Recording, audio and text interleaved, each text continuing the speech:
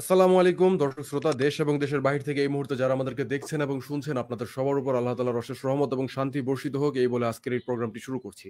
আজকের এই প্রোগ্রামটি বেশ গুরুত্বপূর্ণ একটি বিষয় নিয়ে আমরা করেছি।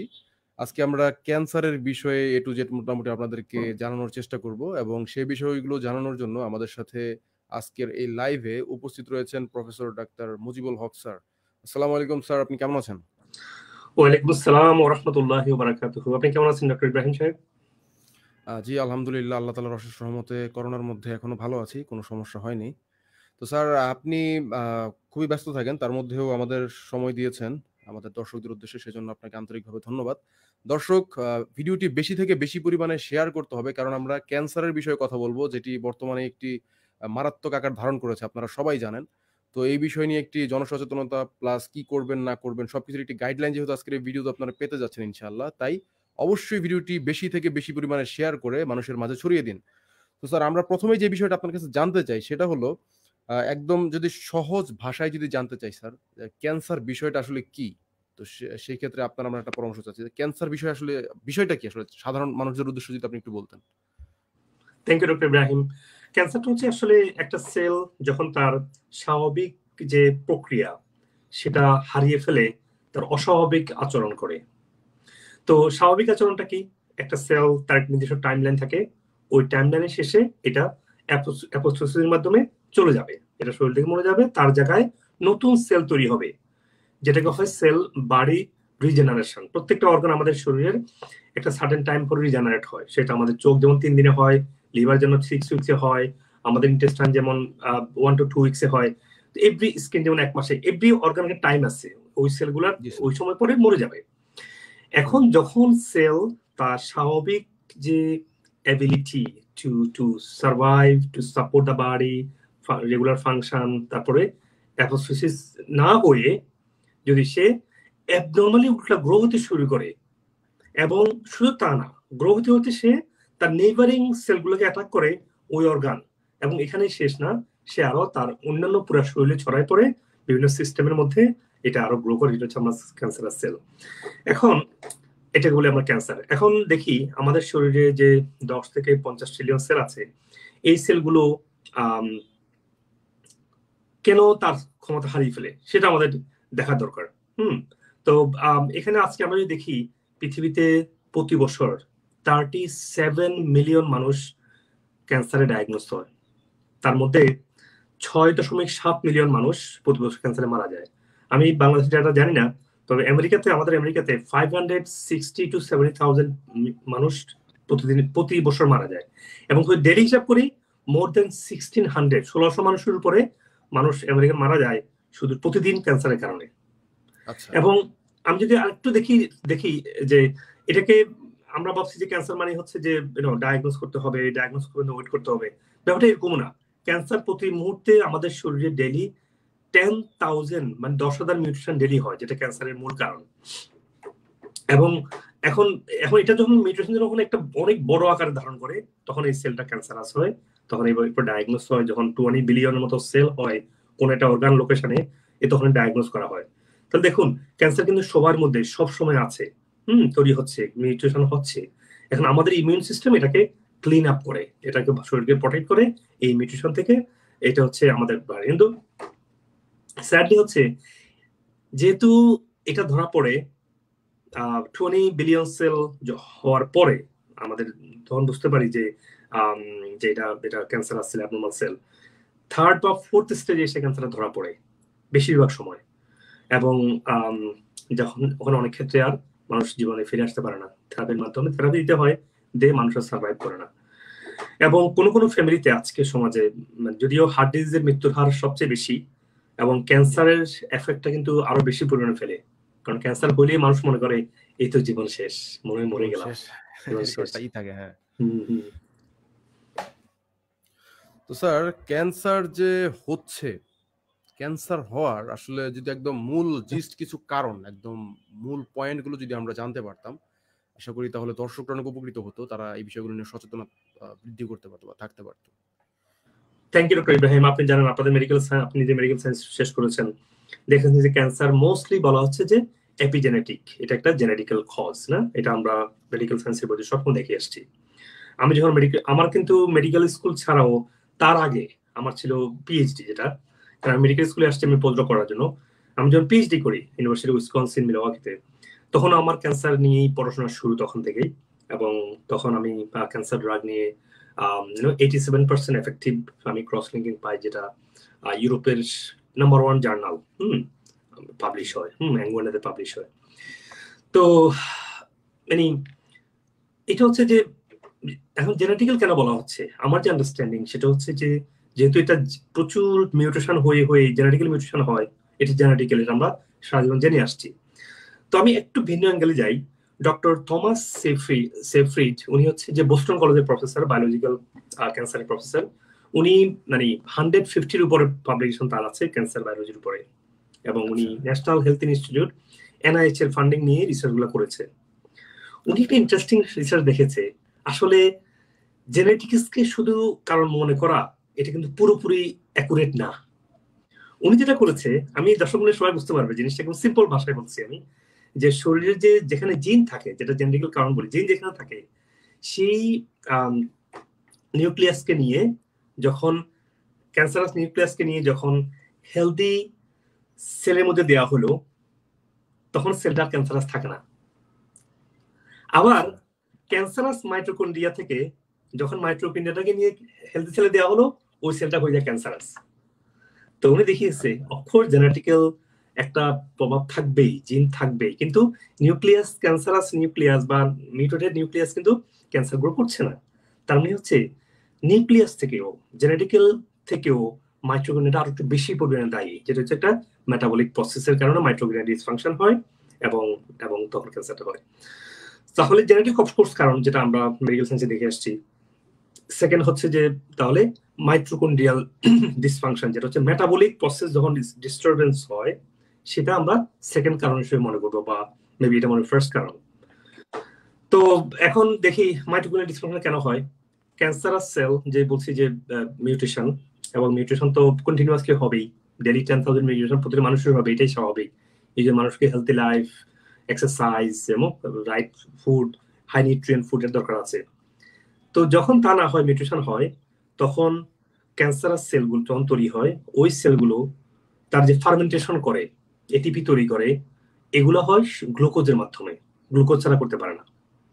তাহলে গ্লুকোজ যদি এক্সেসিভ গ্লুকোজ হয়, তাহলে ক্যান্সারাস সেলগুলো না শরীর থেকে না মরে গিয়ে সেগুলো অ্যাবনর্মালি প্রলিফারেট হবে, অ্যাবনর্মালি অনেক বেশি বাড়তে শুরু করবে।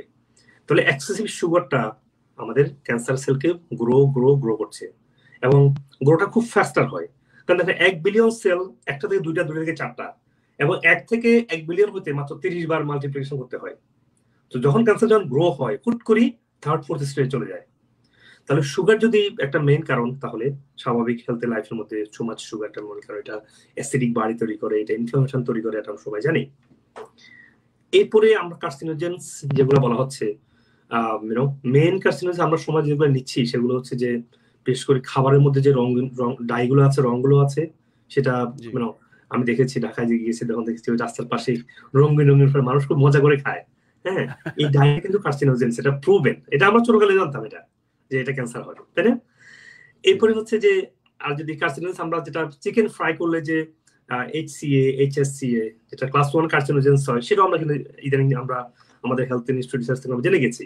তাহলে ক্যান্সারাস কার্সিনোজেন্স যে খাবারগুলো, কেমিক্যাল গুলো বা রংগুলো বা ফ্রাই করা মিট গুলো, তারপরে এরপর এগুলো হচ্ছে কার্সিনোজেন্স। এরপর যদি আসি খাবারকে প্রসেস করা, যে কোনো রিফাইন খাবারই শরীরে ইনফ্লামেশন তৈরি করবে, লং রান ক্যান্সারের জন্য যেটা দায়ী। তারপরে আসলে দেখি আমরা যে আজকে রাতে না ঘুমানোর কারণে বা হেলথি লাইফে থাকার না কারণে, আমাদের ঘুম ডিস্টারবেন্সের কারণে, সেডেন্টারি লাইফস্টাইলের কারণে আমরা হরমোন ইমব্যালেন্স হয়, মেলাটোনিন যেটা ঘুমের হরমোন, এগুলোকে ডিস্টারবেন্স হয়। এই ইমব্যালেন্সের কারণে কিন্তু আজকে ক্যান্সারটা তৈরি হচ্ছে। আমি যদি এরপরে 6 নম্বর কারণে আসি, সেটা হচ্ছে যে ল্যাক অফ মাইক্রোনিউট্রিয়েন্ট। আমরা যে খাবারগুলো খাই বেশিরভাগ কিন্তু ম্যাক্রোনিউট্রিয়েন্ট, আমরা ভাত খাই, রুটি খাই, মাংস খাই, তাই না? যে প্ল্যান্ট বেস বা ফ্রেশ শাকসবজি, শাক এবং সবজি ফলমূল গুলো, এগুলো কিন্তু আমরা ফ্রেশ আকারে পাই না, অথবা ফ্রেশ আকারে খাই না, অথবা অনেকে একদম খাই না। তা ল্যাক অফ মাইক্রোনিউট্রিয়েন্ট সেল তার প্রপার কাজটা করতে পারে না। ওই যে বলেছিলাম যে সেল তার যদি রাইট কাজ করতে না পারে, সেলটা হয়ে যাবে ক্যান্সারাস, তখন সেলটা ক্যান্সার হিসেবে কাজ করবে, তখন যেটা ল্যাক অফ মাইক্রোনিউট্রিয়েন্টস, সেলটা স্বাভাবিক অ্যাপোস্টোসিস কন্টিনিউ হবে না। আমি যদি এরপরে আসি যে 7 নম্বর যদি বলি, সেটা হচ্ছে যে গ্রোথ হরমোন। আজকে গ্রোথ হরমোন সব খাবারের মধ্যে, আপনারা দেখেন ডক্টর ইব্রাহিম, আপনি বাংলাদেশে আছেন, গ্রোথ হরমোন প্রচুর স্টে করা হয়। এবং এই দেশ, আমি শুনলাম কোন একটা রিপোর্টে দেখলাম যে এত বেশি স্টেরয়েড দিয়েছে গরু নাকি মারাই গিয়েছে। হ্যাঁ, এবং গরুগুলো দেখলেই বোঝা যায় এগুলোর মধ্যে শুধু চর্বি আর মানে ওষুধ ছাড়া আর কিছু নাই আর কি। আল্লাহ আমাদেরকে হেফাজত করুক। আসলে এই অতিরিক্ত হরমোন শুধুমাত্র মাংসে না, অতিরিক্ত হরমোন আজকে ডিমেও আছে, চিকেনও আছে, আজকে মাছের মধ্যে দেওয়া হচ্ছে, যেগুলো দ্রুত বড় করা হচ্ছে। এই গ্রোথ হরমোন গুলা টিউমার সেল গুলোকে গ্রো করছে, ক্যান্সার সেল গুলো গ্রো করছে। যেটা আইজিএফ হরমোনটা, IGF-1 অ্যাকচুয়ালি IGF-1 হরমোনটা যখন আধিক্য দেখা দেয়, তখন ডাইরেক্টলি অনেক রিসার্চ দেখা গেছে ডাইরেক্টলি রিলেটেড। আমি যদি 8 নম্বর কারণ বলি, আমি টপ 10টা কারণ বলবো আজকে। যদি 8 নম্বর কারণ হচ্ছে প্যাথোজেনিক ইনফেকশন, ক্যান্ডিডোসিস, স্পেশালি প্যারাসাইটিকটা যদি লং টার্ম ধরে প্যারাসাইটিক ইনফেকশন থাকে, তখনও আপনার ক্যান্সারটা গ্রো করে। এরপর রেডিয়েশন, আপনারা জানেন 1945 সালে যখন আমেরিকা জাপানে লিটল বয় অন ফ্যাট বয় নামে 2টা অ্যাটম বোম ফেলে, সেখানে কিন্তু মিলিয়নস অফ মানুষের ডিএনএ মিউটেশন থেকে ক্যান্সারাস হয়েছে মানুষ। এটা একদম ক্লিয়ার প্রুফ আমাদের সামনে। কিন্তু আমরা এটা জেনেও আজকে যে মানে প্রচুর রাউটার, এই যে আমি হিলটন হোটেলে বসে কথা বলছি, আমি ডালাসে আছি এখন, প্রচুর রাউটার, প্রচুর ইলেকট্রনিক্স, প্রচুর ফোন, প্রচুর ওয়াইফাই, এই যে রেডিয়েশন থেকে আমরা সিরিয়াসলি নিচ্ছি না। আমরা যতটুকু পারি রেডিয়েশন থেকে অ্যাভয়েড করে আমরা যদি ঘুমানো, অ্যাটলিস্ট কি রাউটারটা আমাদের থেকে মিনিমাম রিসার্চ দেখা যায় যদি 12 ফিটের মধ্যে যেন রাউটার না থাকে, তখন সে আমাদের বডিকে ড্যামেজ করতে শুরু করে। তো রাউটারটা দূরে রাখা, আমাদের ফোন গুলাকে সাইলেন্ট করে অফ করে ঘুমানো, হ্যাঁ, ওয়াইফাই গুলাকে বন্ধ করে ঘুমানো, তো টিভি গুলাকে বেডরুমে না রাখা, যতটুকু পারি আর কি, যেমন তো আমাদের চলতেই হবে। তো সেটুকু, এটা একটা রেডিয়েশনের কারণে আমাদের এটা হচ্ছে।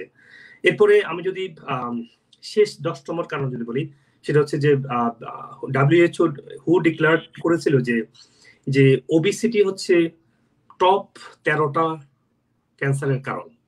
এখন ওবিসিটি তো আজকে বাড়ছে, বাংলাদেশে অনেকে এটা নিয়ে কনসার্ন, বিদেশে আমেরিকাতে তাই। আমেরিকাতে আমাদের 50% আমেরিকান অ্যাডাল্ট হচ্ছে, বয়স্কদের মধ্যে অর্ধেক আমেরিকানই হচ্ছে যে তারা ওভারওয়েট, এবং আমেরিকার এবং বয়স্কদের মধ্যে 3 জনের 1 জন হচ্ছে ওবিস, যেটা এক্সেসিভ ওয়েট, বিএমআই অনেক হাই।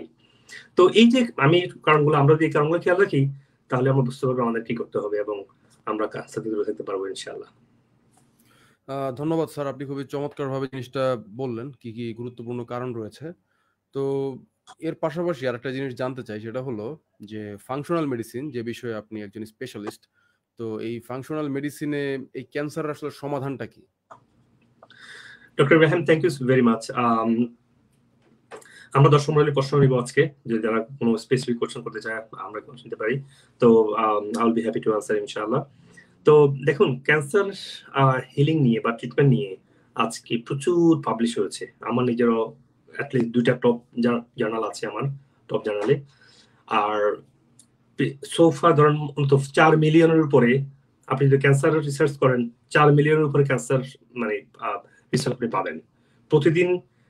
মানে 120 থেকে 150 হাজার পেপার পাবলিশ হয় প্রতি ইয়ার, প্রতি বছরে 150 থেকে 100, মানে 1.5 লাখের মতো পেপার প্রতি বছর পাবলিশ হয় ক্যান্সারের উপরে। কিন্তু আমি যদি ডাটা দেখি, এটা কিন্তু খুব স্কেয়ারি। প্রতি বছর এখানে 560 হাজারের বেশি মানুষ মারা যায়, এবং পৃথিবীতে 3 জনে 1 জন মৃত্যু হয় ক্যান্সারে। আমি যদি দেখি ওয়ার্ল্ড ওয়াইড, শুধু আমেরিকাতে না, ক্যান্সারের জন্য এই ফান্ড সেই ফান্ড প্রচুর রিসার্চ করা হচ্ছে, কিন্তু ডেটা কিন্তু ইমপ্রুভ হচ্ছে না, দেখতে পাচ্ছেন জিনিসটা। তাহলে আমাদের যেন কোথাও যেন একটা গলদ আছে, আমাদের আরো কিছু ইমপ্রুভমেন্ট করা দরকার আছে, আরো কিছু অ্যাড করা দরকার আছে। এখন যেটা করছি আমরা এই মুহূর্তে, সেটা হচ্ছে যে আমরা হিউম্যান জিনোমের রিসার্চের জন্য বেশি ফান্ডিং করছি সব ধরনের, কিন্তু জিনোমের বাইরে ডক্টর থমাস সেফ্রিড যেটা দেখিয়েছেন যে উনি বললাম না, মোর দেন 150 আর্টিকেল পাবলিশ করেছেন বোস্টন কলেজের, উনি professor, biological cancer professor. So তো উনি দেখিয়েছেন যে আমাদের শুধু মাইটোকন্ড্রিয়াল ডিসফাংশনই মেইন কারণ। জিনোমিকটা ইট কুড এফেক্ট, উনি দেখিয়েছেন কিভাবে সুন্দর করে, যে ধরেন আপনার একটা বীজ, হ্যাঁ, আপনি প্যারেন্টস থেকে একটা বীজ পেয়েছেন, আপনি বীজ থেকে যদি নার্সারিং কারণে পানি না দেন তাহলে বীজটা গ্রো হবে না। তো ক্যান্সারাস জিন আসলো যে আপনাকে যদি মাটি এবং পানি সার না দেন, এটা আমাদের শরীর গ্রো করবে না, এটা সাইলেন্ট থেকে যাবে। উনি খুব সুন্দর করে পাবলিকেশন গুলো দেখিয়েছেন, আমি প্রচুর রিসার্চ পড়েছি শুনেছি। তো আমরা তাহলে কি করতে হবে, তাহলে আমরা মেটাবলিক ফোকাস করতে হবে আমাদের থেরাপির পাশাপাশি। হ্যাঁ, ক্যান্সার হলে অবশ্যই আপনার থেরাপি নিতে হবে। আপনারা দেখেছেন আমার স্টেজ 1 স্টেজ 2 অনেক ক্যান্সার আপনার ইউটিউবে আছে, শুধুমাত্র সিম্পল মেটাবলিক থেরাপি দিয়ে ভালো হয়ে গিয়েছে। স্টেজ 4 পেশেন্ট যারা আমেরিকা যারা ভালো হয়েছে, তাদেরকে আমি কি করেছি, তাদের আমাদের ফাংশনাল মেডিসিনে আমরা বলি you have to go to your medical doctor, you have to continue the medicine therapy. হ্যাঁ, তারপরে পাশাপাশি মেটাবলিক সাপোর্ট দিতে হবে, না হলে শুধু রেডিয়েশন, শুধু কেমো, ক্যান্সার মানে সার্ভাইভাল হার অনলি 2.1% within 5 years.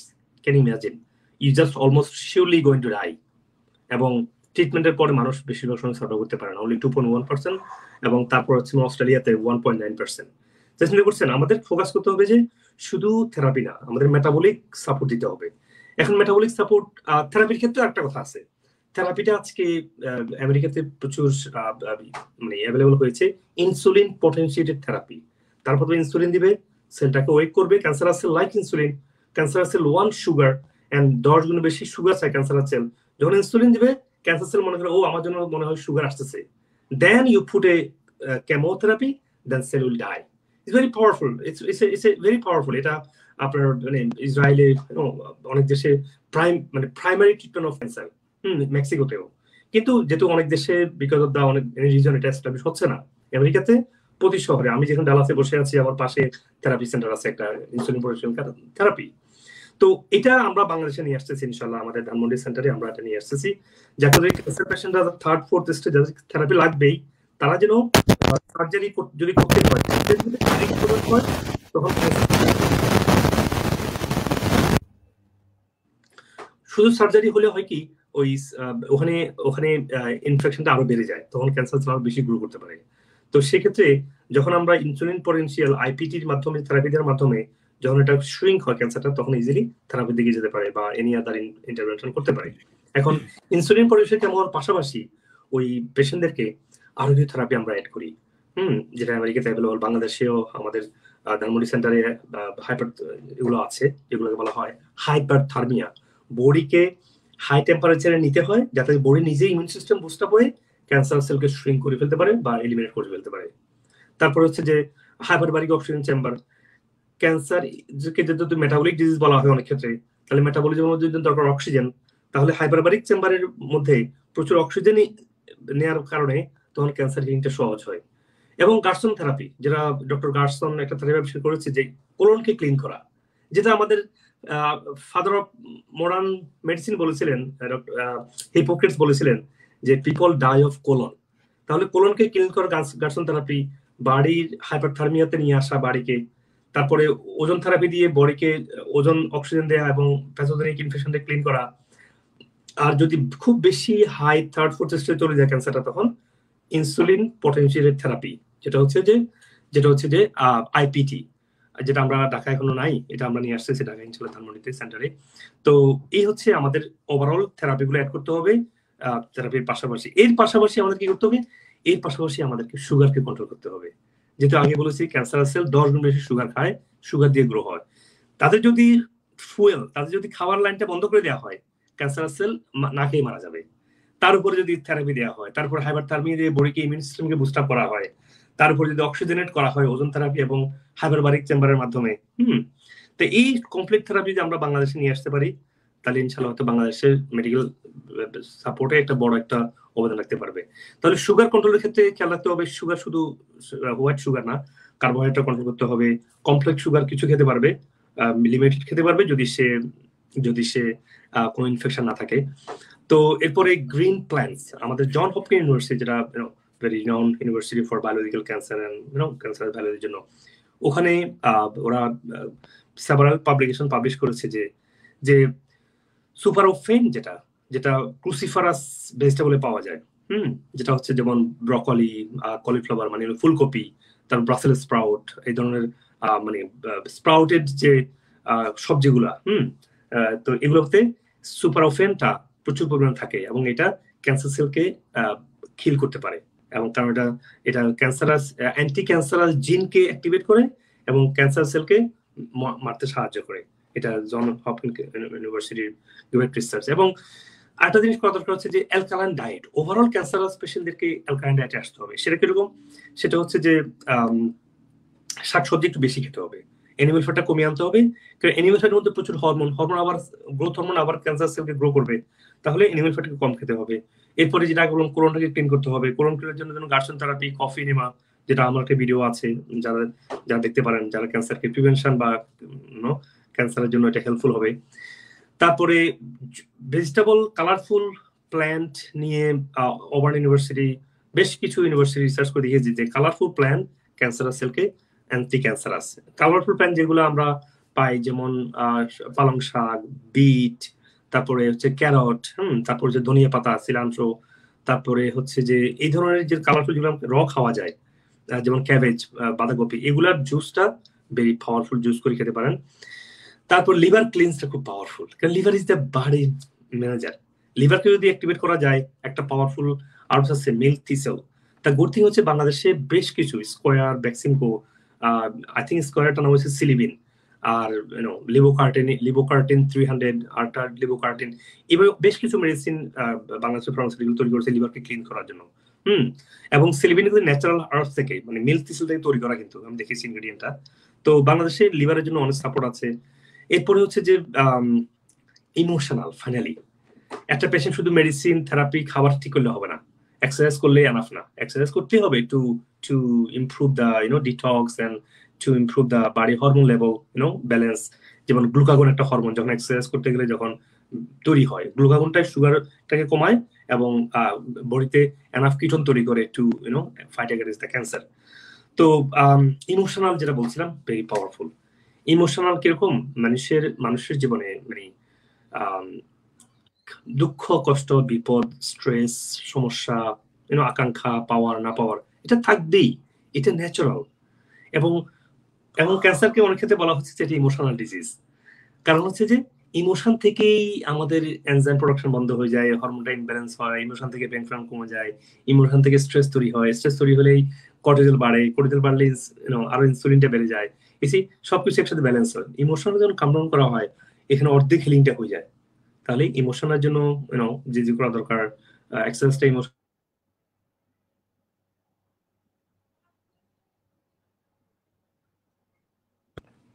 স্পেশালি আমার পেশেন্টদেরকে আমি ইমোশনের জন্য তাদেরকে কাউন্সিলিং করতে বলি সবসময়। এছাড়া আরো অনেক আর্টস আছে, অ্যাকুপাংচার, চাইনিজ মেডিসিন আছে, vitamin C, D, antioxidant, vitamin C high dose খেতে হয়। এরপরে আমার যেখানে আমি পোস্টডক করেছি, ইউনিভার্সিটি অফ টেক্সাস মেডিকেল, তারা দেখিয়েছে যে যেমন টুরমেরিকের মধ্যে ক্যান্সার সেলকে রাখা হয়, ক্যান্সার সেলকে আর গ্রো করতে পারে না, মানে হলুদের মধ্যে আর কি। এই জন্য আমি সব পেশেন্টদেরকে হলুদের পাউডার, যেটা অথবা হলুদ থেকে বানানো, এটাকে বলা হয় টুরমেরিক মেডিসিন আছে, কারকিউমিনটাকে আলাদা করা। এবং কারকিউমিন যে অ্যান্টি ক্যান্সার, এটা একটু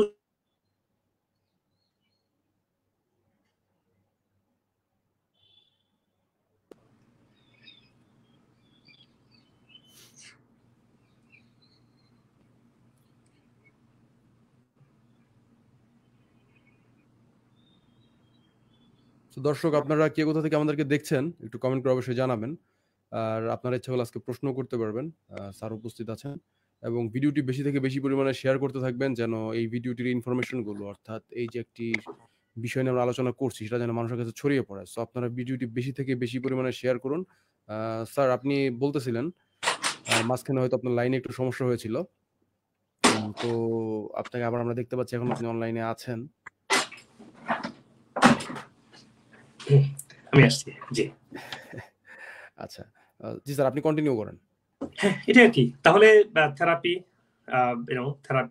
তারপর হচ্ছে যে ফুড, লাইফস্টাইল, ভাইটামিন সাপ্লিমেন্ট গুলো, তারপরে অ্যান্টিঅক্সিডেন্ট গুলো, গ্রিন জুস, প্ল্যান্ট বেসড খাবার, তারপরে হেলদি ফ্যাট, তারপরে হচ্ছে যে এর পাশাপাশি আরেকটা জিনিস খেয়াল রাখতে হবে যে ইমোশনাল কাউন্সিলিং এর জন্য কাউন্সিলিং কাছে যাওয়া, সব মিলিয়ে আর কি আমাদের পেশেন্ট আসতেছে ক্যান্সার থেকে বেরিয়ে আসে। আপনারা দেখেছেন ইউটিউবের মাধ্যমে আজকে প্রচুর আমার ক্যান্সার পেশেন্ট বাংলাদেশে, আমেরিকাতে তারা ভালো হয়েছে, এবং ইনশাআল্লাহ এটা আমরা চেষ্টা করছি মানুষকে এই কমপ্লিট কম্প্রিহেন্সিভ সাপোর্টের মাধ্যমে এই ফাংশনাল অ্যাপ্রোচ নিয়ে আমাদের কাজ করার জন্য। আচ্ছা, ধন্যবাদ স্যার। তো আমরা ক্যান্সার বিষয়টা কি সেটা জানতে পারলাম, পাশাপাশি ক্যান্সারের মূল কারণগুলো কি কি, পাশাপাশি ফাংশনাল মেডিসিনে এটার কি কি সমাধান রয়েছে সে বিষয় নিয়ে আপনি কথা বললেন এবং অনেক বিস্তারিত বললেন। তো স্যার, বর্তমানে আমরা যে জিনিসটা জানতে চাচ্ছি সেটা হলো যে একজন মানুষের ক্যান্সার হলে আর্লি সাইন কি কি থাকবে, মানে কি ধরনের সে অবস্থা অনুভব করবে বা কি ধরনের ফিচার থাকতে পারে, সেগুলো যদি একটু বলতেন। জি অবশ্যই। তো ক্যান্সারের আসলে মানে স্পেসিফিক কোনো ফিচার নাই। আমাদের অনেক পেশেন্ট আসে বলবে, ডক্টর হক আমার এখানে ব্যথা, এটা কি কোনো ক্যান্সারের সাইন? আয়সা বলবে যে আমার তো কোনো এনার্জি নাই, এটা ক্যান্সারের সাইন। আমার প্রচুর প্রচুর ব্লিডিং হচ্ছে, তাহলে কি আমার ক্যান্সার হয়ে গেল বা হয়ে যাচ্ছে? এই ধরনের কথা আমরা সবসময় শুনি আমাদের পেশেন্টদের কাছ থেকে। তো সেই জন্য বলছি ক্যান্সার কোনো স্পেসিফিক সাইন নেই যে আপনি এই সাইন হলেই এই ক্যান্সার হয়েছে। তবে যেমন শরীরে বারবার জ্বর আসা, এটা সবারই হতে পারে। তবে ক্যান্সারের পেশেন্টদেরকেও হতে পারে, কারণ immune system start fighting against the cancer by improving the temperature, যেটা আমি বলছিলাম আগে, হাইপারথার্মিয়া। তারপরে হচ্ছে যে আমাদের যেমন বাড়ি প্রচন্ড পেইন করা, তারপর হচ্ছে যে যেমন কোলন ক্যান্সার পেশেন্টদের ক্ষেত্রে আমি দেখি তাদের তাদের ব্যাক পেইনটা বেশি হয়। তারপরে হচ্ছে যে এনার্জিটা কমে যায় অনেকের ক্ষেত্রে। এনার্জি অনেক কারণে কমতে পারে। আবার অনেকে ফ্যাটিক বা নশাস ফিল করে, সেটা অন্য কারণে হতে পারে। এখন বলছি এটা নিয়ে কোনো, আপনাকে ডাক্তারের কাছে যেতে হবে, আপনাকে ডায়াগনোজ করতে হবে, দেন আপনি ঠিক করবেন যে আপনি ক্যান্সার আছে কিনা। তবে একটা জিনিস বলে দিই, সেটা হচ্ছে যে প্রথমেই ক্যান্সার হয়েছে না ভেবে উল্টা ক্যান্সার হয় না আপনারা ধরে নেবেন। কারণ যদি হয়েছে ধরে নেন, তাহলে শরীরে উল্টা ক্যান্সার তৈরি করার দিকে চলে যাবে। তাহলে আপনারা এটা খেয়াল রাখবেন দর্শক মন্ডলী, আপনার ক্যান্সার সবকিছু হলেই ক্যান্সারের সাথে মিলানোর দরকার নেই, উল্টা করবেন। কোনো কিছু হলেই প্রথমত না এটা ক্যান্সার না, এটা is my body is not functioning something somewhere. এরপরে যেমন নাক দিয়ে ব্লাড আসা, তারপরে হচ্ছে যে প্রচুর কফ হওয়া, প্রস্রাবের সাথে ব্লাড আসা, স্টুলের সাথে ব্লাড আসা, এগুলো ক্যান্সারের সাইন অবশ্যই। তবে এগুলো হলে আপনারা ক্যান্সার হয় নাই ধরে নিয়ে ডাক্তারের কাছে যাবেন, এটা মেন কথা। আচ্ছা আচ্ছা। তো স্যার, আপনাকে অনেক ধন্যবাদ, আপনি খুব চমৎকার করে বলতেছিলেন। তো স্যার, আমরা যেটা আপনি বলতেছিলেন যে আপনার হচ্ছে ধানমন্ডিতে বাংলাদেশের একটা শাখা খুলেছেন, তো সেটা কোন জায়গায় পড়েছে, এবং যারা এই মুহূর্তে আপনাকে দেখছে তারা যদি আপনার সাথে সরাসরি কনসালটেন্সিতে যেতে চায়, তো সেই ক্ষেত্রে তারা কিভাবে আপনার সাথে কথা বলতে পারে, কিভাবে আপনার সাথে এই বিষয়গুলো নিয়ে আলোচনা করতে পারে, সেটা যদি একটু বলতেন। জি অবশ্যই। ধানমন্ডিতে আমাদের সেন্টারটা হচ্ছে ঠিক আবহনী মাঠের বিপরীতেই। এখানে ডেসক্রিপশনের লিংকে অবশ্যই এটার ওয়েবসাইট লিংক, ফেসবুক লিংক আছে, ওখানে অ্যাড্রেসটাও আছে, ফোন নাম্বারও দেওয়া আছে। আপনারা যারা যাদের যদি প্রয়োজন হয় কোনো কনসালটেশনের, সেক্ষেত্রে আপনারা ওখানে ফোন করলেই তারা অ্যাপয়েন্টমেন্ট করবে। আমি ভার্চুয়ালি এখান থেকে পেশেন্ট দেখি। আর হচ্ছে যে আমাদের ভিডিওগুলো দেয়া আছে, টুকটাক সমস্যার জন্য আপনারা আমাদের ভিডিও দেখলে বুঝতে পারবেন যে হেলথি লাইফ, হেলথি ফুড কি করতে হবে যেন অসুস্থ হয়ে যান। যদি মেজর হেল্প লাগে অবশ্যই আপনি ফোন করবেন, we are ready to help. আমরা অনেকগুলো ডাক্তারের সাথে কাজ করছি। তারপরে হচ্ছে we are always ready to help. আমরা আমেরিকা থেকে সমস্ত থেরাপিগুলো বাংলাদেশে সেট আপ করেছি আলহামদুলিল্লাহ। আমেরিকান মেডিসিন গুলো ওখানে অ্যাভেলেবল বিভিন্ন ধরনের রোগের জন্য আলহামদুলিল্লাহ। আচ্ছা, তো স্যার আমরা তাহলে যে একটা প্রশ্ন নেই, দর্শক আপনারা কিন্তু প্রশ্ন করতে পারেন, স্যার আপনাদের কয়েকটা প্রশ্ন হয়তো আজকে অ্যান্সার দিবেন। তো এখানে আমরা দেখতে পাচ্ছি একজন লিখেছেন যে আমার স্টেজ 1 ব্লাডার ক্যান্সার হয়েছে, আমার বয়স 17। তো তার জন্য কোনো পরামর্শ দিবেন স্যার? স্টেজ 1 ক্যান্সার, স্টেজ 2 শুধু মেটাবলিক সাপোর্টের মাধ্যমে ভালো হয়ে যায় সোফা দেখছি, কিন্তু again you have to B under your doctors care. ডাক্তারের কেয়ারে থাকবেন, থেকে যে কাজগুলো করবেন সেটা হচ্ছে কি আপনি প্ল্যান্ট বেস খাবারে আসেন, আপনি কিছু প্রোবায়োটিক খান, প্রোবায়োটিক আপনার গাট হেলথটাকে ভালো করবে, তাহলে আপনার এলিমিনেশনটা, ইন্টেস্টাইনটা ভালো ক্লিন থাকবে। তারপরে হচ্ছে যে খাবার যেগুলো জিএমও খাবার, যেগুলো জেনেটিক্যাল মনে খাবারগুলো খাবেন না, হেলদি ন্যাচারাল গ্রাম্য খাবারগুলো, ন্যাচারালি গ্রোন খাবারগুলো খান। আর মাংস খেলে কিন্তু লিন মিটটা খাবেন, শুধুমাত্র অতিরিক্ত বা ফার্মের তৈরি করা অ্যান্টিবায়োটিক মাংসগুলো খাবেন না। তারপরে মানে স্ট্রেস কমিয়ে, হয়তো 17 ইয়ার্স বয়স, তা তো নিশ্চয় আপনার ইয়াং বয়, ইয়াং ম্যান। সো আপনার ক্ষেত্রে যেটা বলবো যে আপনি কিশোর বয়স এখনো, আম, তো এই কিশোর বয়সে আপনি যেটা করেন, খেলাধুলা করা, রোদে যাওয়া, তারপরে রেস্ট নেওয়া, স্কুল থেকে কিছু ছুটি নিয়ে বাসায় হেলদি খাবার, এক্সারসাইজ, খেলাধুলা করা, প্রোবায়োটিক খাবেন, তারপরে ন্যাচারাল যে আর্টস গুলো এগুলো খান, এগেন ডাক্তার কেয়ারে থাকেন। আচ্ছা, থ্যাংক ইউ স্যার। আমাদেরকে এক ভাই প্রশ্ন করেছেন যে লাইপোমা টিউমার থেকে ক্যান্সার হওয়ার কোনো সম্ভাবনা থাকে কিনা। লাইপোমার টিউমার থেকে, এটা একটা ভেরি ইন্টারেস্টিং কোয়েশ্চেন। এখন ইদানিং লাইপোমার পরিমাণ এত বেড়ে গেছে, গতকালকে আমি একদিনেই অন্তত 4টা, আমি রোগী দেখি 7-8টা বেশি রোগী দেখতে পারি না, যেহেতু আমি আমার প্রফেসরশিপ থাকে, পড়াতে হয়, প্লাস রোগী দেখতে হয়। আমি একদিনেই প্রায় 4টা রোগী দেখেছি, 8টার মধ্যে 4টা রোগী ছিল লাইপোমা টিউমার নিয়ে আসছে। আচ্ছা, এবং এখানে জিনিসটা একটু ক্রিটিক্যাল, আমি বলি একটু। অনেকেই লাইপোমা টিউমার হলে এটার সার্জারি বিকল্প চিন্তা করে না। হ্যাঁ, সার্জারি একটা অপশন হতে পারে, তবে লাইপোমা টিউমার কেন হয়েছে আমাকে একটু ডিটেলস বলতে হবে। শরীর যখন অ্যাসিডিক হয় প্রাইমারিলি, তখনই লাইপোমা টিউমার তৈরি হয়। It's not a cancerous, of course not. এবং যে কারণে লাইপোমা তৈরি হয়েছে সেটা কি, টু মাচ অ্যাসিডিক বাড়ি, বা অফকোর্স মিউটেশন, রং লাইফস্টাইল, রং ফুড, মেন্টাল স্ট্রেস তো আছেই। যদি আপনি এটা টিউমারটা অপারেশন করে সরিয়ে ফেলেন শরীরের যে কোনো জায়গা থেকে, এটা তো আবার গ্রো করতে পারে। তাহলে আপনি প্রাইমারিলি ফোকাস করেন যে শরীরকে অ্যালকালাইন নিয়ে আসেন, অ্যালকালাইন ডায়েটে আসেন, ভিটামিন ডি, ন্যাচারাল আর্টস গুলো নিয়ে আসুন, ন্যাচারাল হার্ট গুলো নিয়ে আসতে শুরু করেন, ডাক্তারের পরামর্শ নেন, শরীরের অন্য কোনো সমস্যা এগুলো ফিক্স করেন। টিউমারটা একটু সিঙ্ক হওয়ার পরে সার্জারি করা ভালো। কারণ আমার একটা পেশেন্ট দেখেছি, আমার কাছে আসছে অন্য কারণে, তো তার 4টা টিউমার ছিল এখানে, একটা ছিল অনেক বড়। তো আচ্ছা, আমি ইউনো তো ওটা সার্জারি করেছিল, সার্জারি করবে, ওটা আরো বড় হয়ে গেছে, বাকি দিনটা খুব ছোট ছোট। তো সে জানা না যে আমার ফাংশনাল মেডিসিনের চিকিৎসা আছে। তো এভরিথিং সব সারার বললাম যে তোমার এগুলা কি, বলছে what you can do about it's a tumour. I said what if I took care of them by 2 weeks. এবং ঠিক 2 উইকস পরেই তার, আমি যখন তার ফাংশনাল যে ফাংশনাল মেডিসিন রুট কজটাকে দেখি, কেন তার বাড়ি অ্যাসিডিক হলো বা কে কি ডিসফাংশন আছে, 4টার মধ্যে 3টে সিঙ্ক হয়ে গিয়েছে। যেটা সার্জারি করেছে এটা কিন্তু আর সিঙ্ক হয় নাই, এটা ওই জায়গা হয়তো একটু সফট হয়েছে, কিন্তু সিঙ্ক পুরোপুরি সিঙ্ক হয়ে যায়নি। এই জন্য বলছি সার্জারি করার আগে আপনারা বডিকে ফিক্স করবেন, অ্যাসিডিক বডিটা থেকে অ্যালকালাইন বডিতে, মানে বডিকে আপনি হেলদি খাবার টাবারে আসার পরে সার্জারিটা করবেন। আর যদি আবার অনেক ক্ষেত্রে হেলদি ডায়েটে আসার পরে এই টিউমারগুলো চলেও যায়। আর যদি খুব বেশি হয় সেক্ষেত্রে আবার যাবে না, সেক্ষেত্রে আপনি ডাক্তারের পরামর্শ নিয়ে আপনারা এগোবেন। এবং আপনার প্রশ্ন ছিল যে লাইপোমা টিউমার থেকে ক্যান্সার হওয়ার সম্ভাবনা থাকে না। Yes, long run yes. কারণ একই কারণে তো আপনার শরীর ক্যান্সার হয়, একই কারণে তো লাইপোমা হচ্ছে। আমি আমার ক্যান্সার পেশেন্টদেরকে হিস্ট্রি যখন নেওয়া শুরু করি, তখন দেখি তাদের শরীরে টিউমার ছিল, টিউমার এসেছিল, টিউমার চলে গেছে, হুম শরীরে বিভিন্ন লিফ নোড দেখা গিয়েছে, হ্যাঁ, সফট টিস্যু এখানে ওখানে ছিল। তো এই ধরনের সিমটম কিন্তু প্রথম আর্লি টাইমে দেখা যায়, এবং অনেক বছর পরে গিয়ে এটা আবার একদম ক্যান্সারাস ম্যালিগন্যান্ট টিউমার ডেভেলপ হয়। সো লাইপোমা টিউমার আসলে আপনারা একটু হেলদি ডায়েটে এসে সার্জারি করে ফেলতে পারেন। আর সার্জারি না করলে অনেক সময় চলে যায়, ডাক্তারের পরামর্শ নেন, ভালো থাকবেন। জি স্যার। আমারও এই যে লাইপোমা যে টিউমারের কথাটা বললেন, এই যে এই ভাইটা, এরকম লাইপোমা টিউমার আমি কালকে মনে হয় অপারেশন করছিলাম 4টা ওকে, লাইপোমা ওকে। টিউমারে। তো আসলে যেটা বললেন স্যার, যে বাংলাদেশের লাইপোমা বা বিশ্বের সব জায়গাতে লাইপোমার একটা বিশাল মানে আমরা আধিক্য দেখতে পাচ্ছি। লাইফস্টাইল একটা বড় ব্যাপার। তো অনেকের জেনেটিক্যালি হচ্ছে বিভিন্ন কারণে। তো বিভিন্ন আসলে দেখতে পাচ্ছি লাইপোমার অনেক মানে রোগী বেড়ে গিয়েছে আরকি। এছাড়া গ্যাংলিয়ন থেকে শুরু করে বিভিন্ন টিউমার রোগী প্রচুর। আজকের যে টপিকটা সেটার সাথে আসলে খুবই গুরুত্বপূর্ণ একটা সামঞ্জস্যপূর্ণ বিষয়। এছাড়া স্যার আমাকে আমাদেরকে আরেকজন প্রশ্ন করেছেন যে, স্যার অ্যালার্জি কি ইনফেকশন এর লক্ষণ নাকি?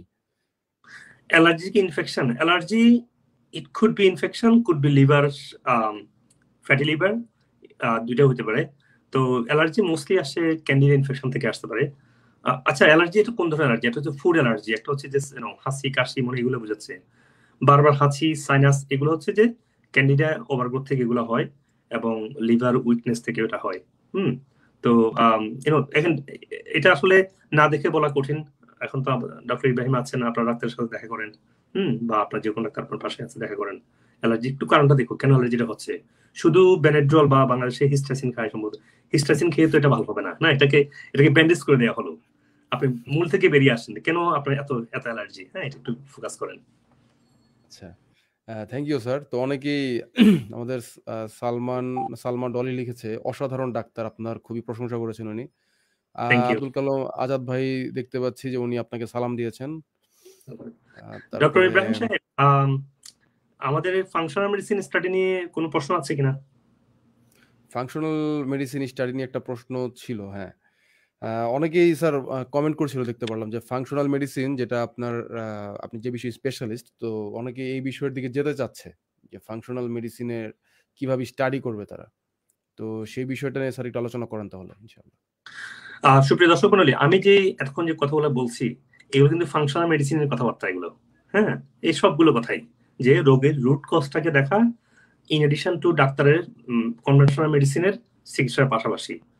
তো আপনারা যারা ফাংশনাল মেডিসিন পড়তে চান, যারা ডাক্তার যারা আছেন তারাও পড়তে পারেন, আর ডাক্তার না হলে আপনাকে কিছু ফাউন্ডেশনাল হেলথ সায়েন্স ক্লাস নিয়ে ফাংশনাল মেডিসিনে আপনারা আসতে পারেন।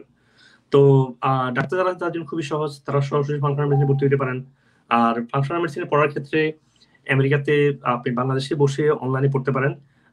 ডিসক্রিপশনে আমরা লিঙ্ক দিতে পারি, যে লিঙ্কের মাধ্যমে আপনি অ্যাপ্লিকেশন করে আমাদের যে আমি যে ইউনিভার্সিটির সাথে কাজ করি এখানে আপ টু 70% স্কলারশিপ অ্যাপ্রুভ করা হয় বেসড অন অ্যাভেলেবিলিটি। আপনারা যদি অ্যাপ্লাই করেন এখানে ডাক্তার যারা আছেন ইজিলি স্কলারশিপ পেতে পারেন। আর হচ্ছে যে যারা ডাক্তার না তারা নিউট্রিশন প্রোগ্রামটা আগে জানতে হবে, হিউম্যান বডি অ্যানাটমি ফিজিওলজি গুলো জানতে হবে, দেন ফাংশনাল মেডিসিনটা আপনার জন্য অ্যাপ্লিকেবল হবে, আপনি এটা নিয়ে পড়তে পারবেন। তো আমাদের যে ইউনিভার্সিটি লিঙ্কটা আছে এখানে আপনারা লিখুন, আপনাদের গাইডলাইন দেওয়া হবে ইনশাআল্লাহ। ওকে, থ্যাংক ইউ স্যার। আমার এই ভিডিও ডেসক্রিপশনে সবগুলোর লিঙ্ক এবং স্যারের চেম্বারের অ্যাড্রেস সহ সবকিছু আমি দিয়ে দিয়েছি। তো আপনারা ইচ্ছা করলে সেখান থেকেও সরাসরি যোগাযোগ করতে পারবেন ইনশাআল্লাহ। আশা করি সেটা আপনাদের জন্য সহজ হবে।